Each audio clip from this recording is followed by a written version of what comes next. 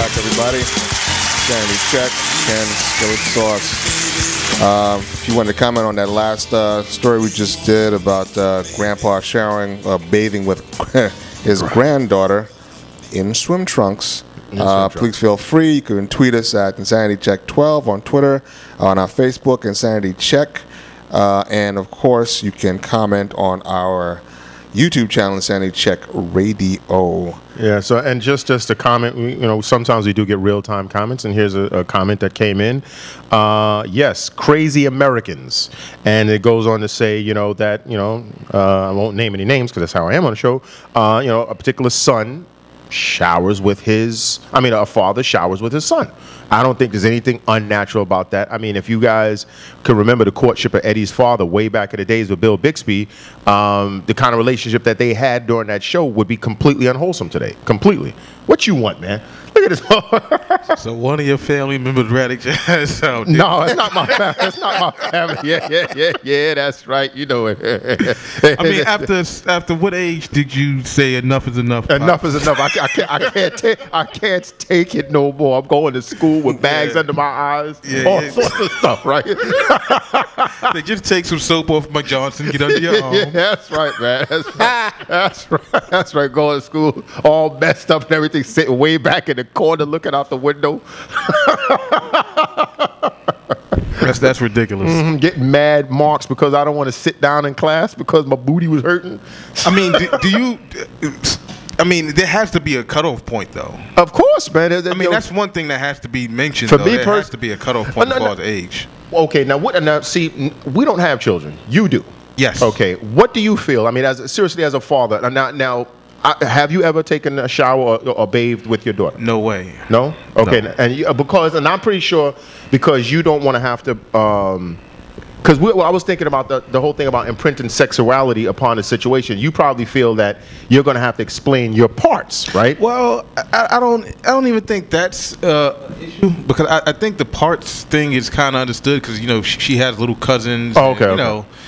Watch kids and plenty of times she knows the difference between male parts and female parts. Okay. I just think there's a certain level of appropriateness between making sure you respect each person's privacy, because no matter how you may feel about it as a family, it's, for one, there's something a little off about it. It's just in my opinion. And two, if that story ever gets told somewhere, like me and Dad was talking about it when we was in the shower.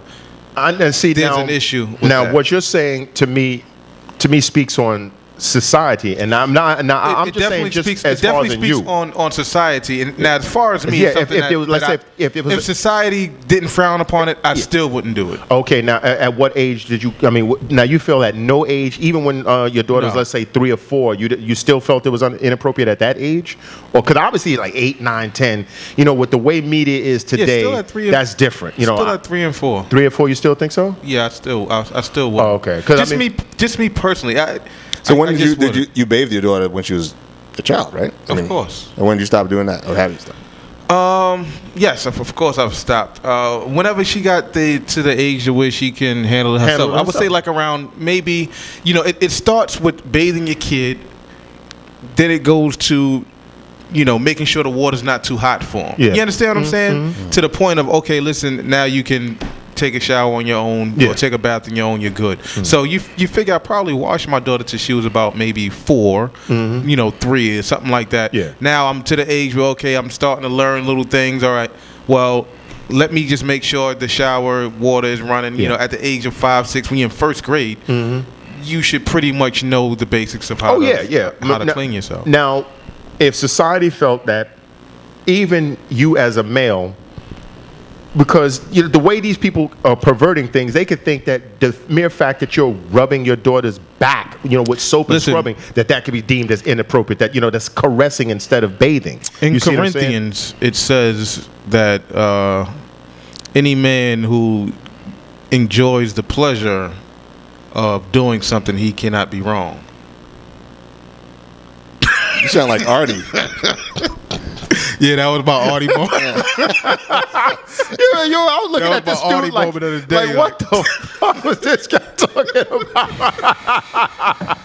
You was that close, eh? I'm looking at you like, are you fucking Mark's crazy? 3:15 says. Yeah, the Marx Brothers 3:15. Yeah. Right. But see, As that's long what I'm as the water's warm, I mean. and there's a saxophone playing, right? Yeah.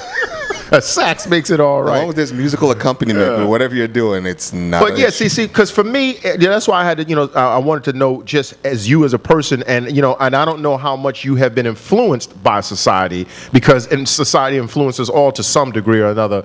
But if society all of a sudden said just the mere fact that you were present and administering soap and scrubbing or whatever it is can be deemed as a sexual whatever, I mean, to me, there has to be some understanding that, yes, as an adult, handling your child or whatever, it's got to be normal and natural at some point. Yes, it definitely does, but there has to be a cutoff point. No, I agree. Now, I say by 6 years old, none of that stuff should take place. But I'm thinking at 3 or 4, I mean, male, female, it doesn't really matter. It's adult child, supervision is taking place. And nobody's judging your situation.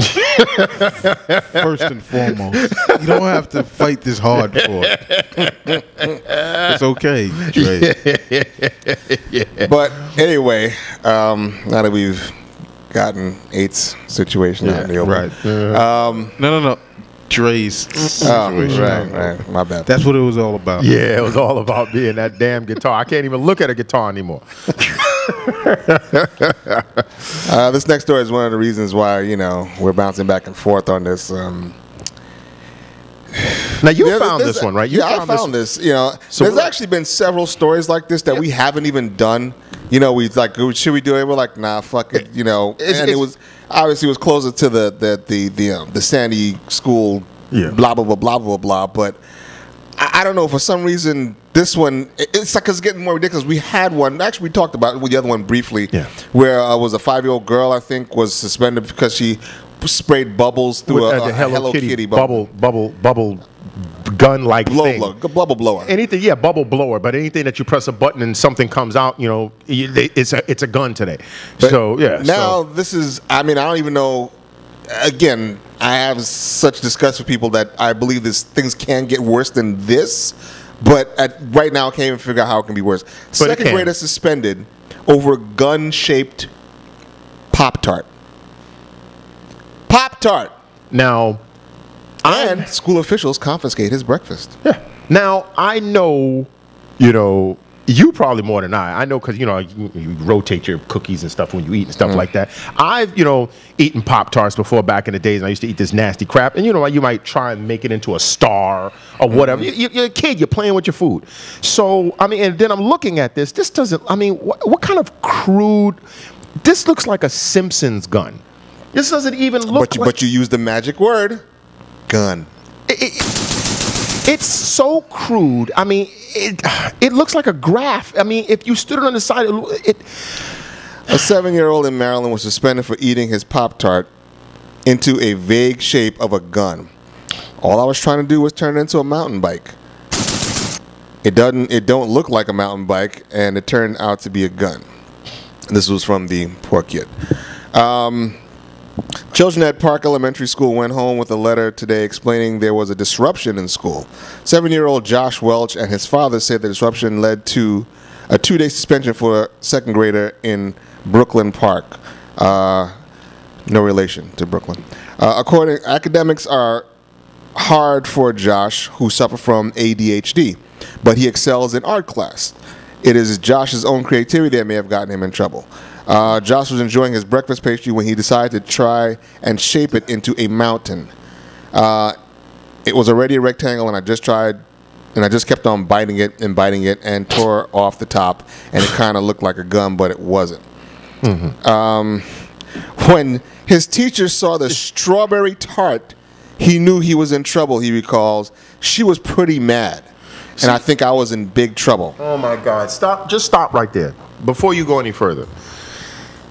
Now, this teacher who is in control of these students, who should be beaten, saw this Pop-Tart, who should be beaten, and decided to persecute this child. Made a decision. This grown teacher made a decision. Apparently an emotional decision, because she was so mad at his Pop-Tart. See, this is why I say we need the asteroid. You think I'm joking, but you're basically raising these children from young to be institutionalized to a point to where their brain...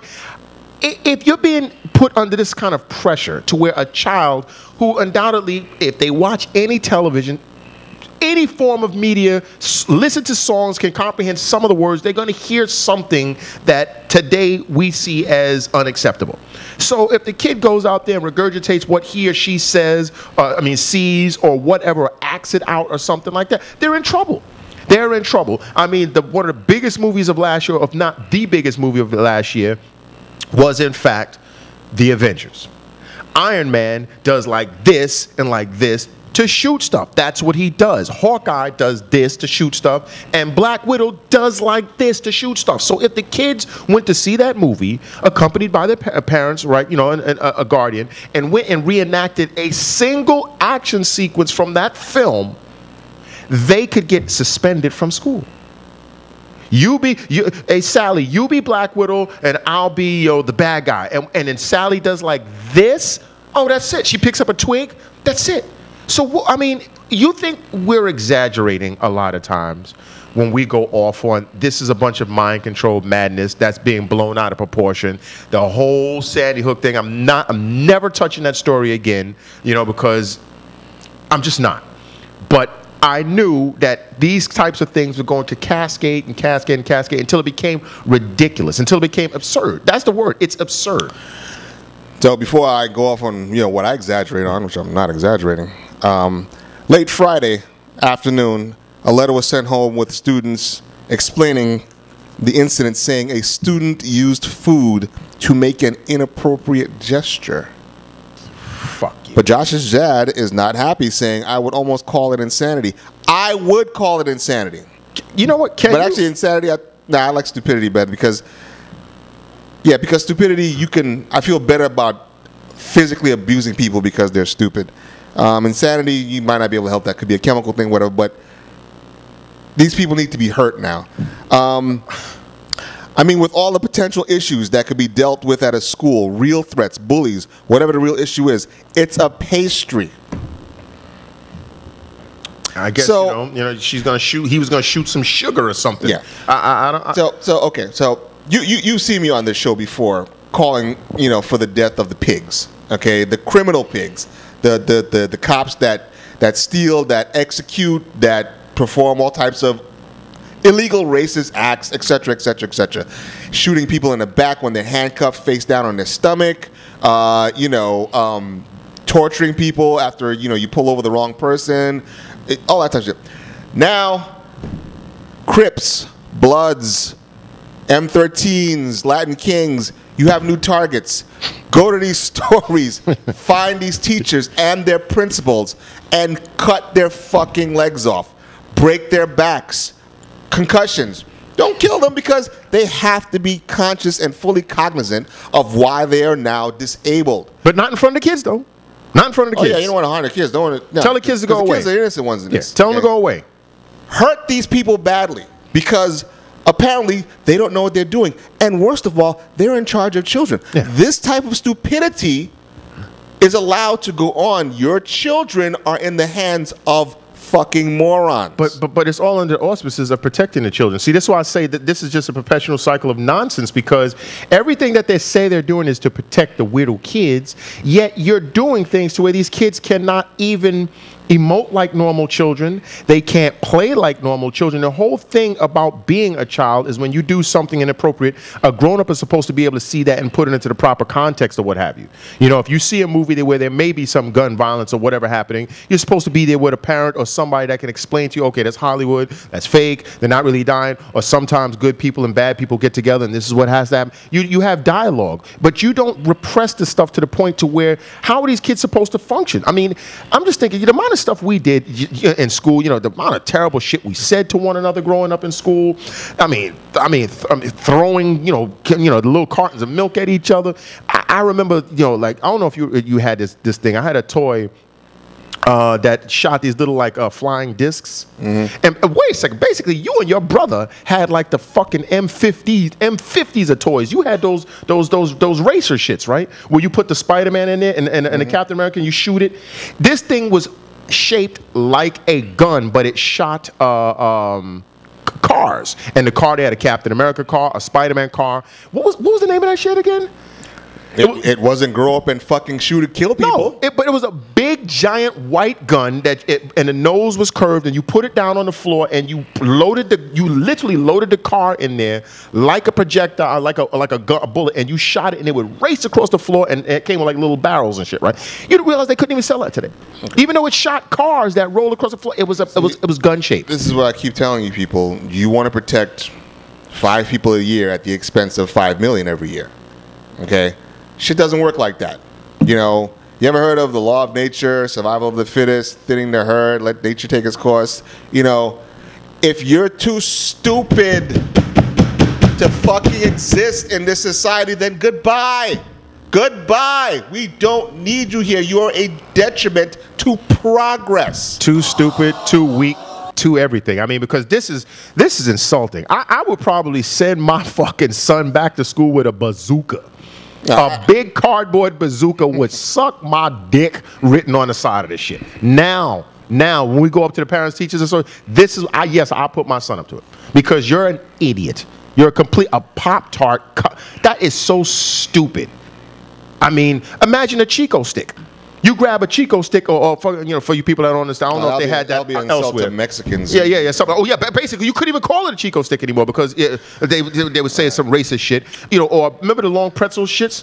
If I bring that to fucking school and I act like I'm doing the fucking magic wand from Harry Potter, the gesture of me Expelliarmus doing whatever, I'm gonna, the kid is gonna go get suspended. Yeah, that's probably why they were fucking, drowning 7-year-olds back in the witch days. I mean, but seriously, as ridiculous as that sounds, think of it. If a kid had a long pretzel and said Expelliarmus and did like that, they could suspend the child for making an inappropriate gesture with a pretzel stick. And that sounds preposterous, but it is today's reality because it is overreaching, overreacting nonsense. I cannot believe other places in the world are behaving like this. That should just blow us up. Here's my inappropriate gesture. We'll be back in a couple of minutes. We're trying to make it, baby.